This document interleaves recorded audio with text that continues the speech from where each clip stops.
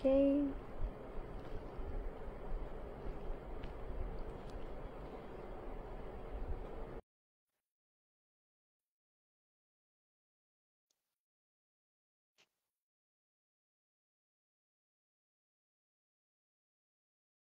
Okay, send the invite.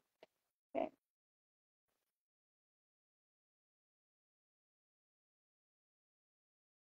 Yeah, found it.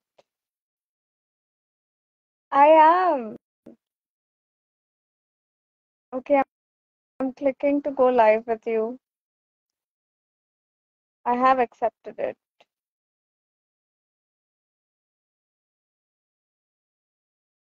Okay, can you check your invite as well? Maybe it clicks from your side.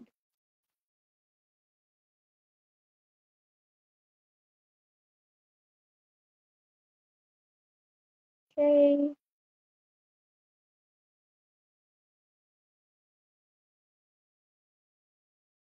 It's saying it's unable to join. Let me try again.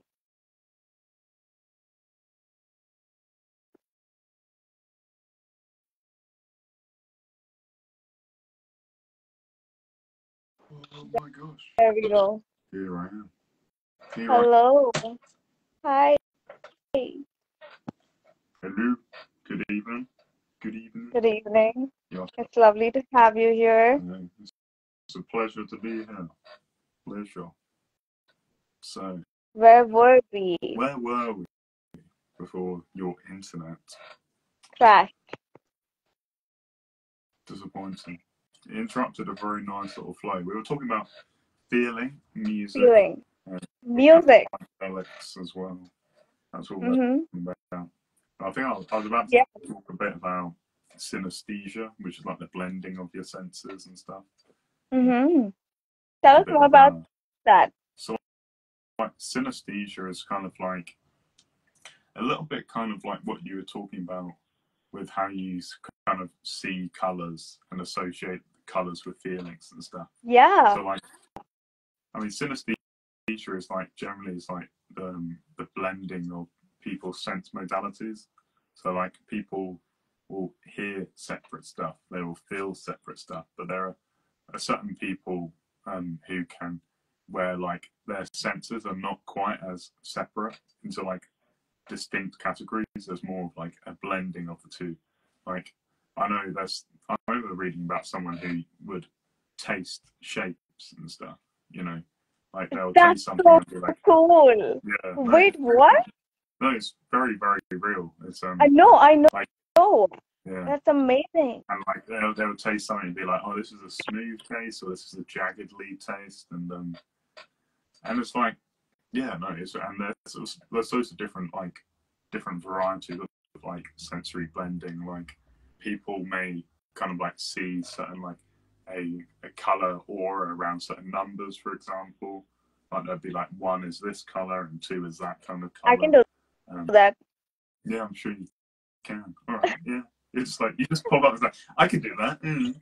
I can do that. Like, I think you're talking about a little bit about me. Yeah. Well, I probably am. Like, I think you probably find like if you like did the psychedelic, you would experience that sort of like that sensory blending, that kind of synesthesia to like a much more amplified kind of like level. Because that seems to be what like psychedelics do. They kind of, and even when they do like brain scans of people's brains when they're in like a psychedelic trip, they will see that, you know, there is this much more increased information transfer between different parts of your brain. So it's like different parts of your brain which often aren't really talking to one another are talking to each other like much more. So which creates just like a much more complex and like rich kind of experiential state, pretty much for them.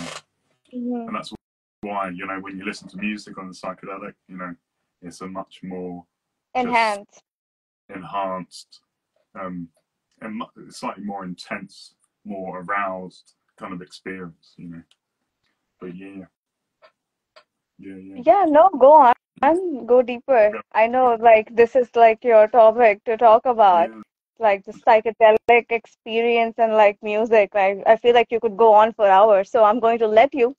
This is exactly Yeah. that kind of platform. No, Yeah. definitely. But it's kind of like it's. I mean, I haven't had a strong psychedelic experience, not for a while, maybe like a few months ago, maybe. Hmm. Because I kind of yeah, I mean, I can't. Yeah, a psychedelic experience, like a big psychedelic experience, is something that you really do want to kind of like psychologically prepare for. I wouldn't Right. recommend just dropping 3 tabs on a Sunday afternoon and think, oh, I'll just kill my ego for a bit. I would have But done that, but okay. you would have done that. Yeah, that's because you're just reckless and crazy. No, no, I just trust myself enough and I know my capacity. But I Yeah, wouldn't no, do that with like anything. I would do that with ayahuasca. yeah, I know you're going on about that. It is, ayahuasca. I'd imagine that's a very like humbling psychedelic experience to I go through, think especially the I it think makes we'll you diffuse. find out when we sort of kind of have that felt experience together because we're gonna try it and then Yeah, we're gonna come back and we're gonna watch this video and laugh and talk yeah, about it again. definitely, definitely. Yeah, no, ayahuasca. I mean, I've only ever tried sort of DMT in its what's known as like a chunga kind of form where it's like they will sort of mix DMT, because DMT when you buy it straight, it's very fine, slightly off-white powder. Mm-hmm. But some people they can prepare it into with other kind of like herbs so that you can actually smoke it. You can put it in a pipe and stuff, and that's just sort of the variant which I've sort of have What had. does it do? Well, it trips you. It gives you a trip. What? What? I mean, But basically, like, I mean, I've only experimented with like low dose of it because I always reach a point where I'm like, shit, this is weird. So I'm kind of like in that sort of a deep in between, like mm-hmm. The you're sort states. of entering. You're sort of. It's always fun. Like you first smoke it and then the taste is very distinct. Like DMT has a very distinct taste to it, Mm-hmm. and it tastes like something very ancient, basically. And then in that moment, you're like, you just have to kind of surrender kind of a bit. You're like, okay, it's in my body now, Mm-hmm. and then Yeah. you know, the good thing about Changa is that you can kind of you can go slowly with it and then reach a point where you feel comfortable with. Some people when they're smoking it with just the fine powder, like they'll smoke it and then it's suddenly it's just like whoop, they're like shot off. It's like a blast off. People often describe. But Oh. Chunga is more of a gradual kind of like the initial stages. The best way I can kind of describe it is like you have a certain like resolution of your conscious experience of like 1080p, and then suddenly it's enhancing in detail. You're suddenly seeing more patterns, seeing all the stuff that are sort of Fractals. brain naturally kind of like filters out, and like yeah, I always, I mean, I've given you like certain descriptions of Yeah. like I always hear like a kind of ringing of a building, not a ringing maybe because it's more of like it's not like a high pitched kind of like sound.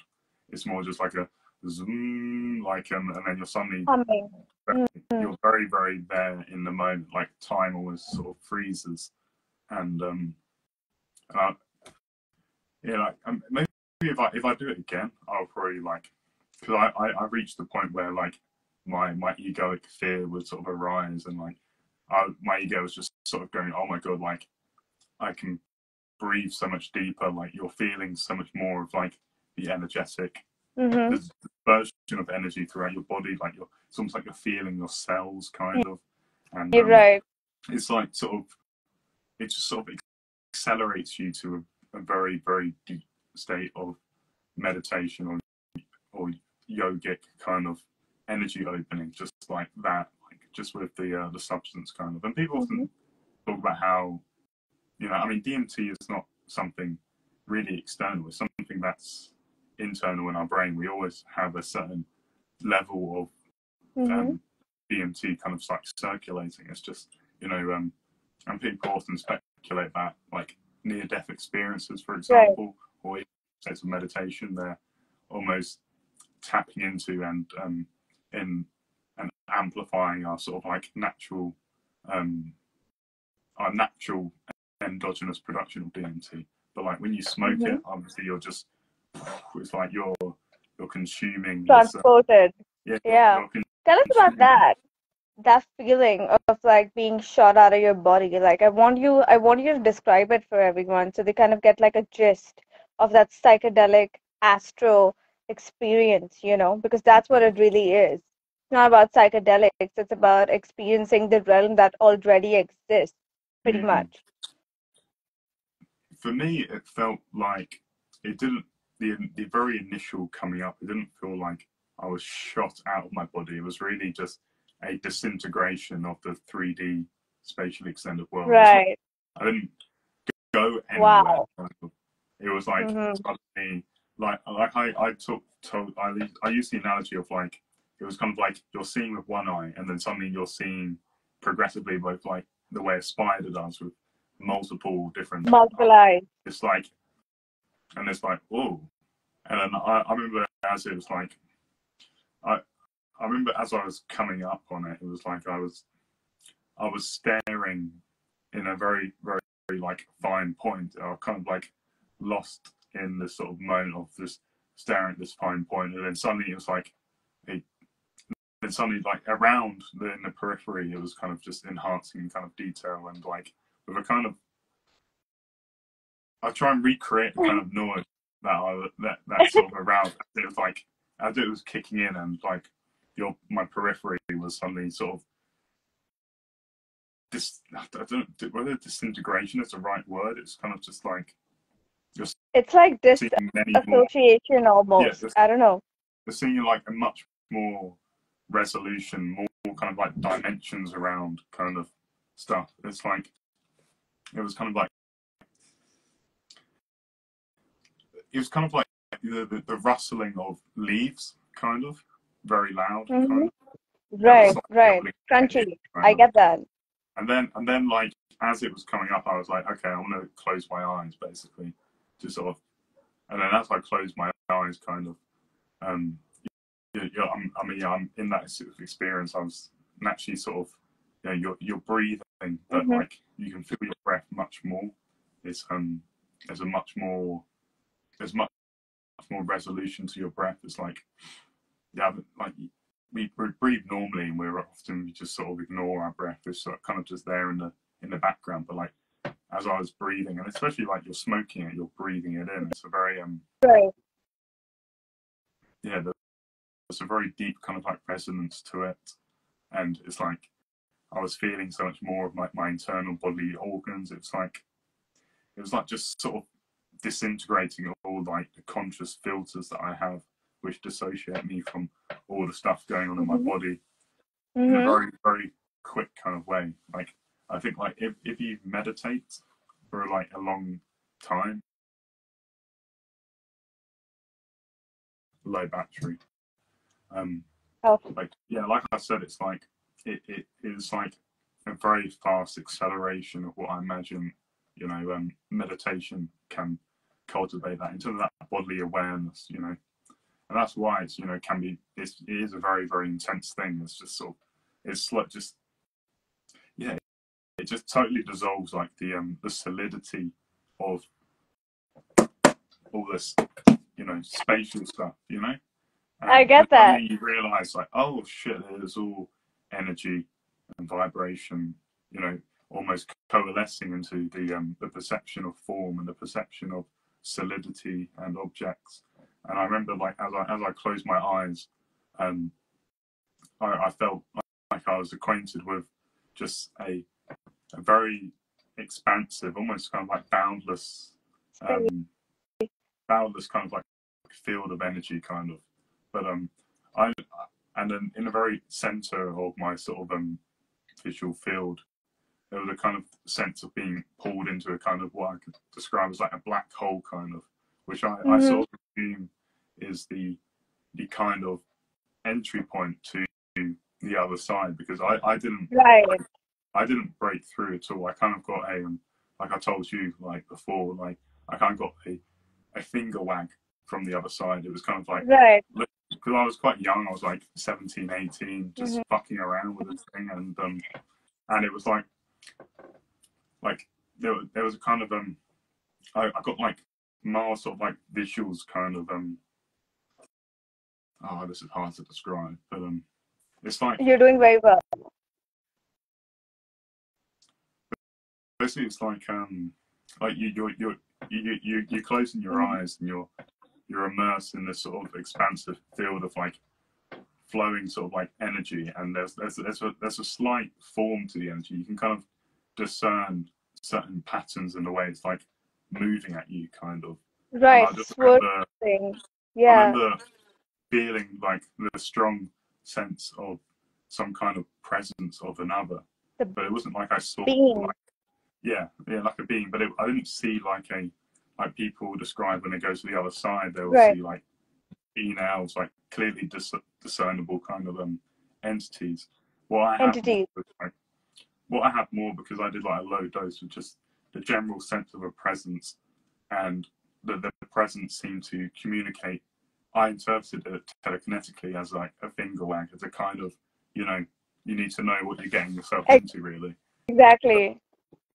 And like, because I definitely like, I was getting like, as I was closing my eyes, I was getting pulled deeper into like this sort of this black hole that I'd sort of talked about. Like I was looking into it, and it was like vibrating very loudly, like everything was kind of vibrating loudly.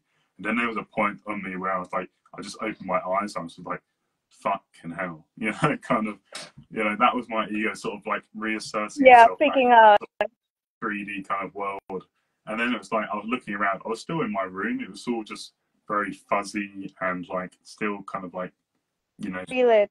Yeah, the effects. But then it wore off after like 5-10 minutes, and then I was just there, back, pretty fucking shook, and just going around back in this sort of 3D kind of world. Back in the mortal world, right? Back in the 3D.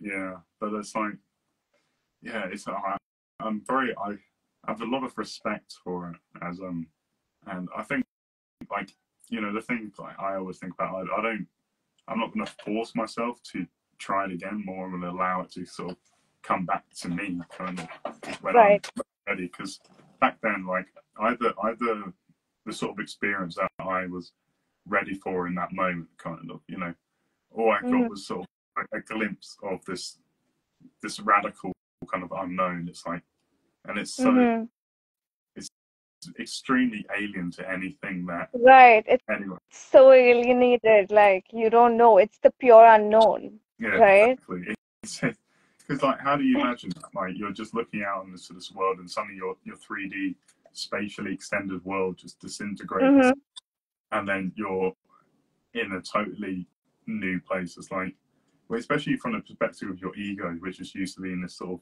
human organism and stuff like that, it's extremely scary. It feels like a kind of death, but it is. And then around it is a death. Yeah, literally. It's a dying of that sort of, that old self. Old self. And, yeah.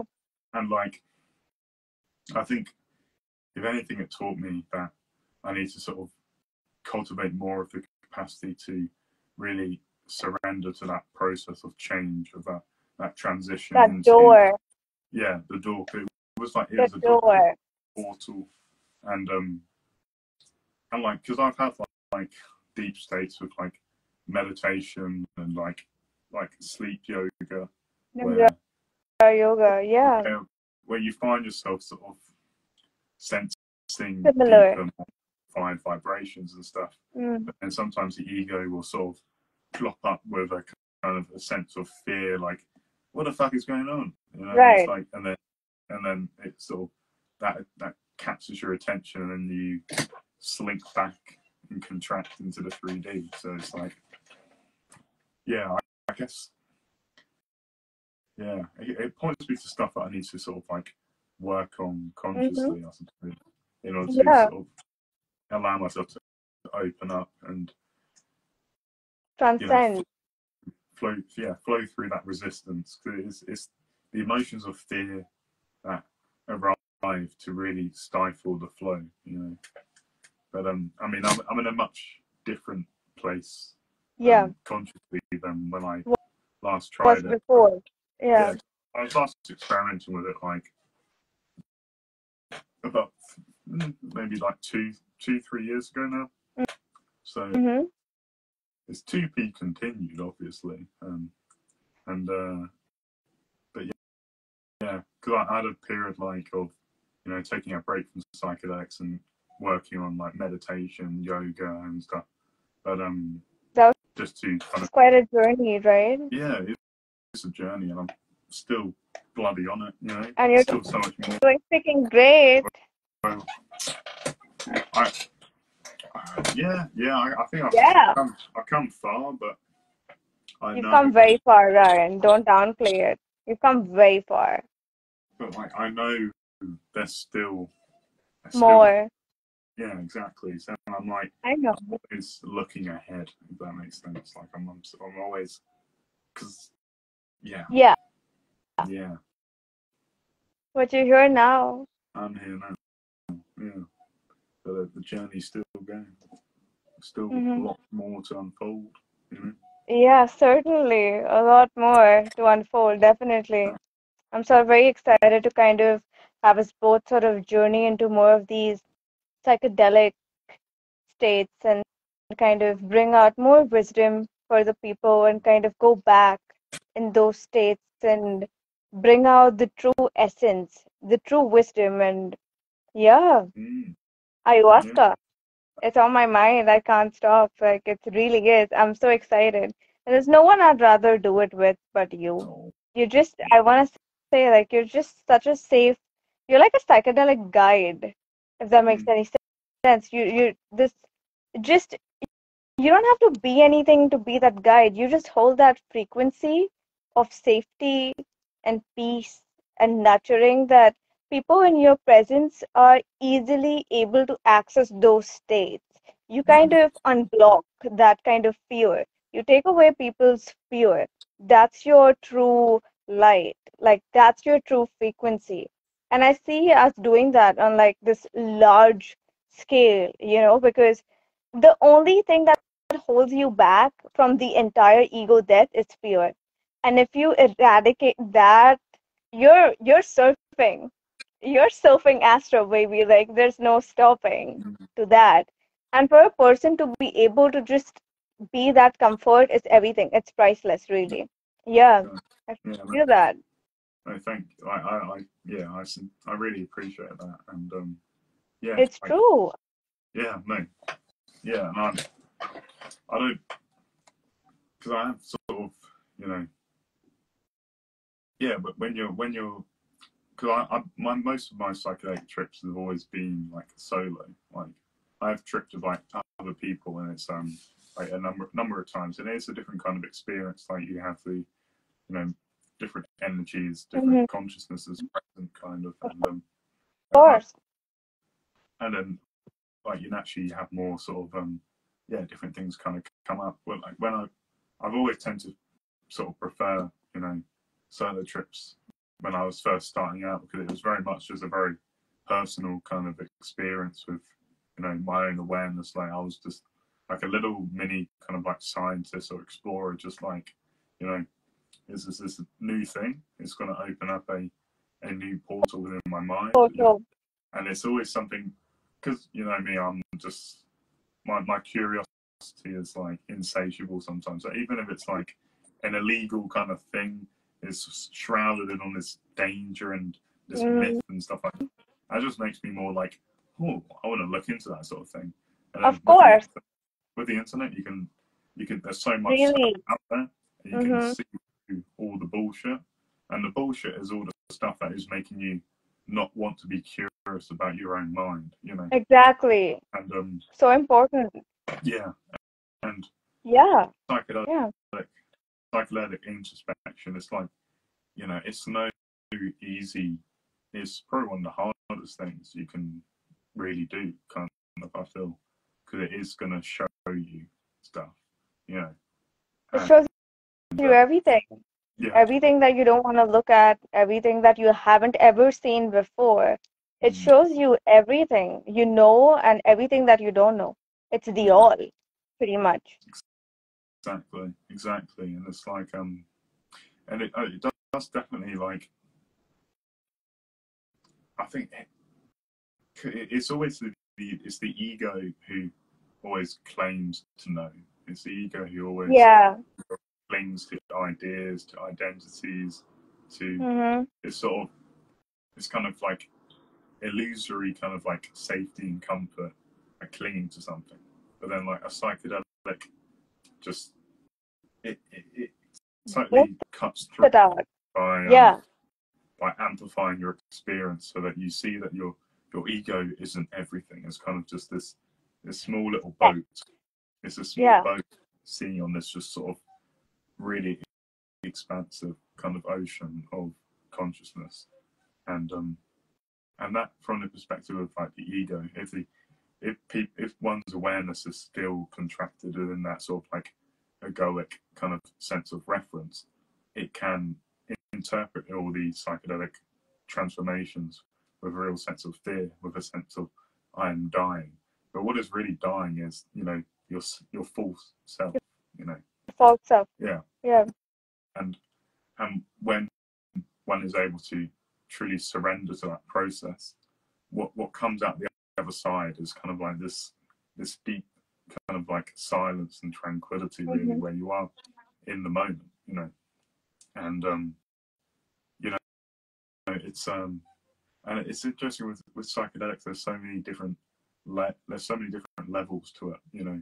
And you know, you discover the levels obviously by you can either combine like meditation with it to sort of more consciously guide yourself. If you, I mean, there's this interesting, like Terrence McKenna, who's like a famous kind of Terrence like McKenna.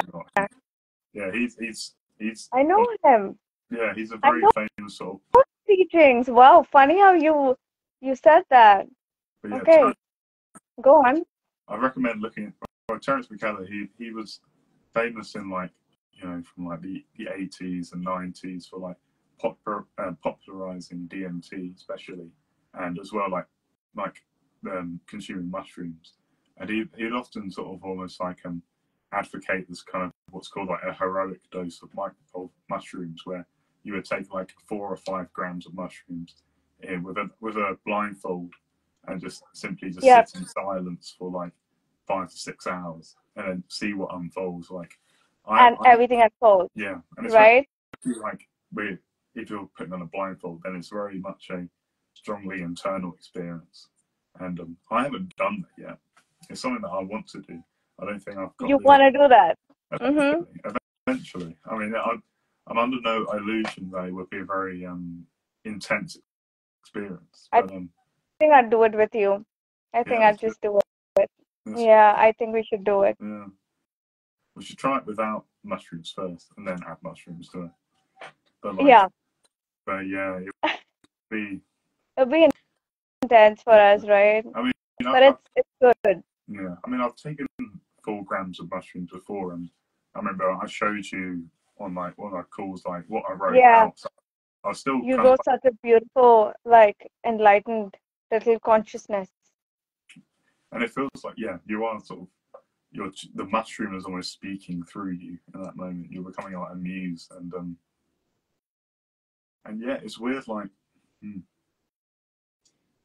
yeah, I feel like I haven't lost that sort of that sense of being able to like to channel the ideas. Exactly. It opens up that Exactly. That's portal. what I said. That's what I wanted to really bring focus in. Like you're channeling.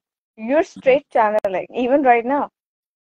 I think it's like yeah, it's like it's almost like it's a permanent change, which I think that you know the psychedelics for me was like the first like initiatory thing that opened up that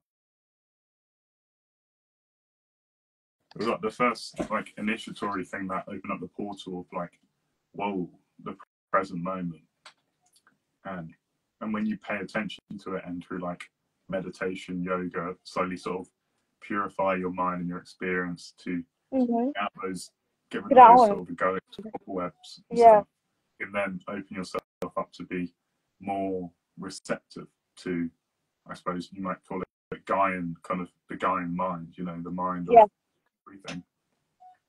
And psychedelics are just a portal of initiation where you really see it, you know.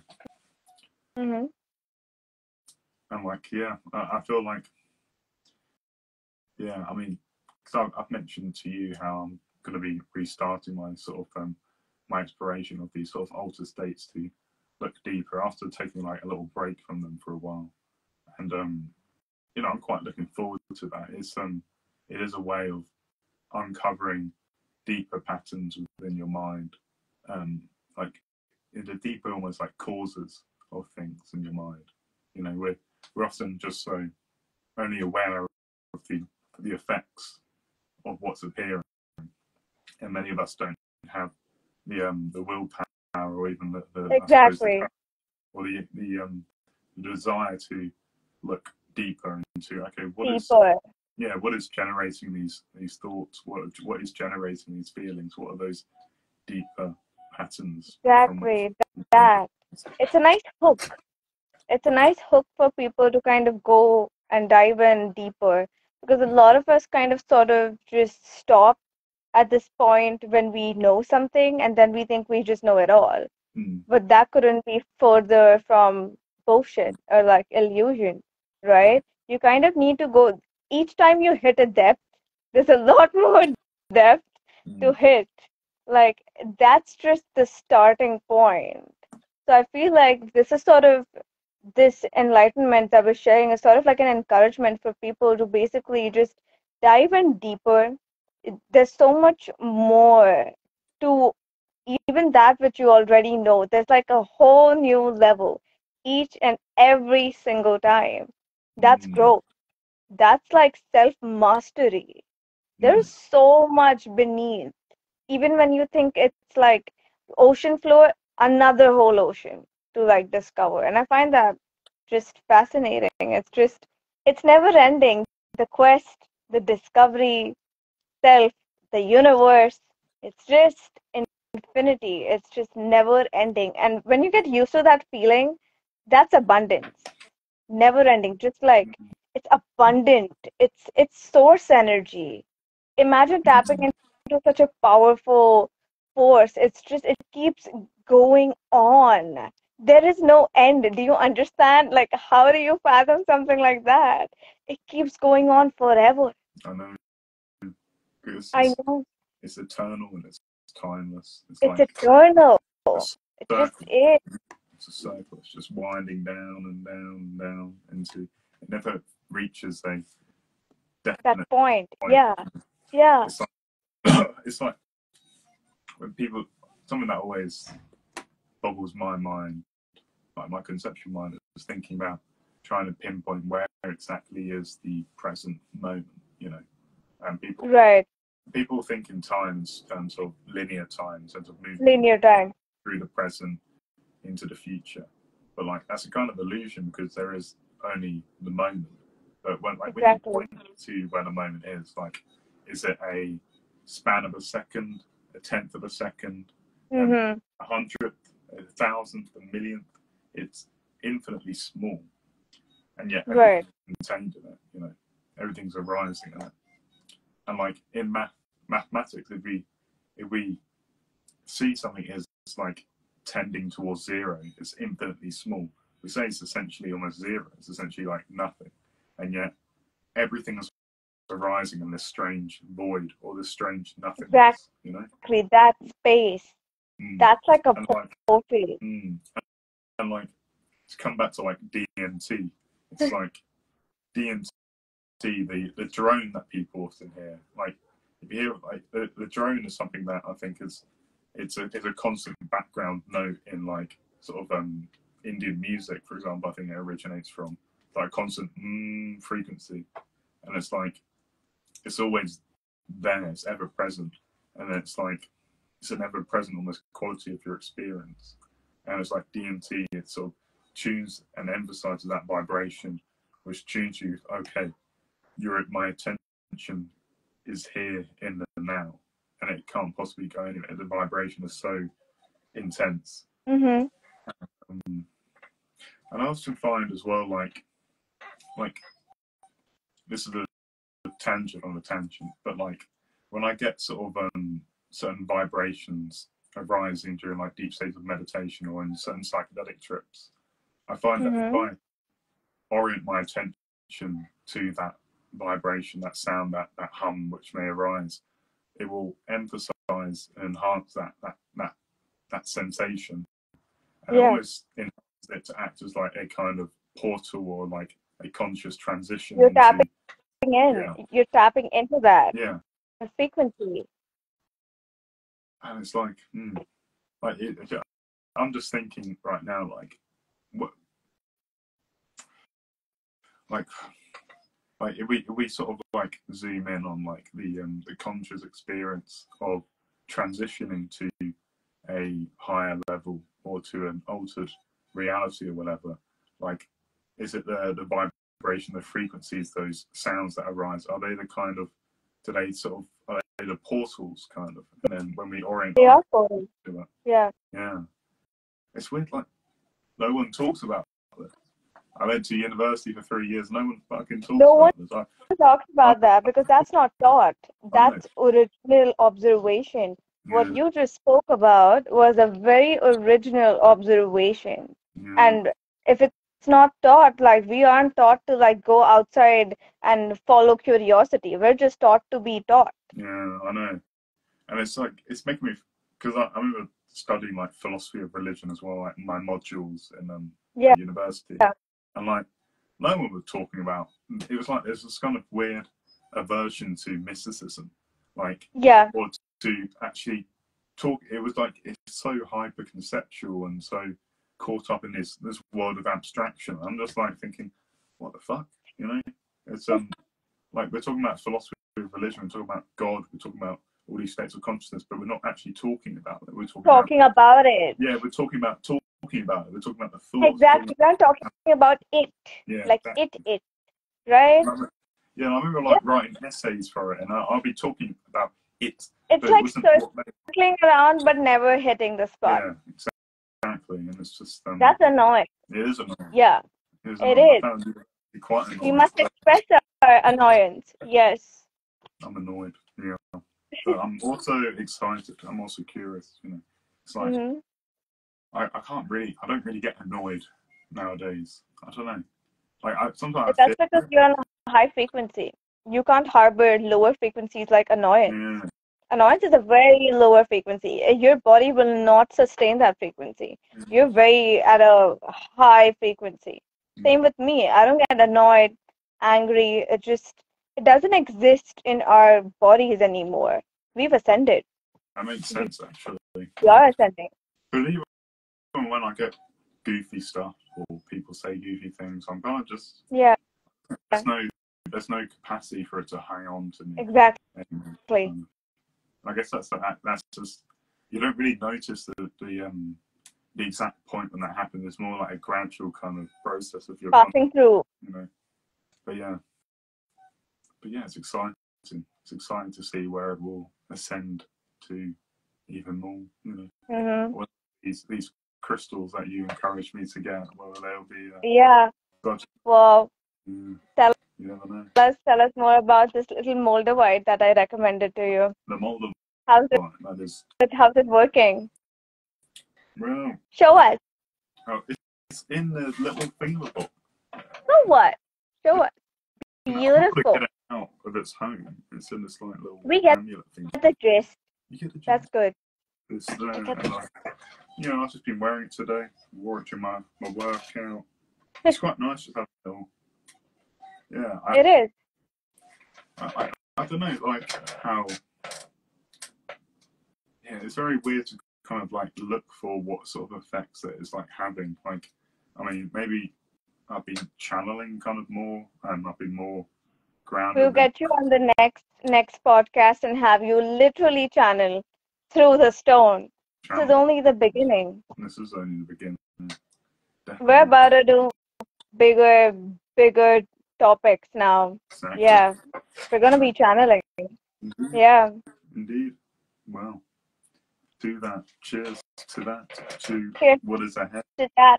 Cheers. Cheers. I'll fist bump the camera. But I must go and get food because I'm like Yes, on the brink of of starvation right course. now. Well, thank you. This was wonderful. And yes, we'll be doing a lot more. Of course. Thank you. Thank you. It's a pleasure to be here, Joey. Oh, thank you for coming. Oh, Bye. until next time. Until next Until time. next time. Goodbye. Bye. Goodbye. Bye. Bye.